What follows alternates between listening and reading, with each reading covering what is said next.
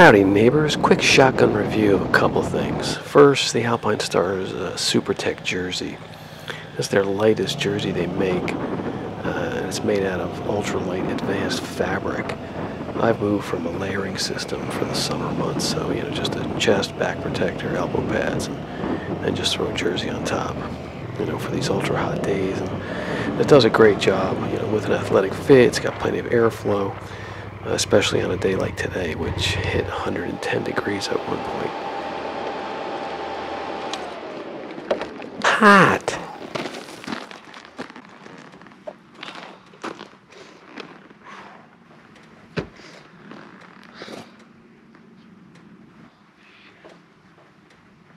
The other thing was the Klim Arsenal Vest. I really like this. It holds a 3-liter hydration pack and a toolkit in the back.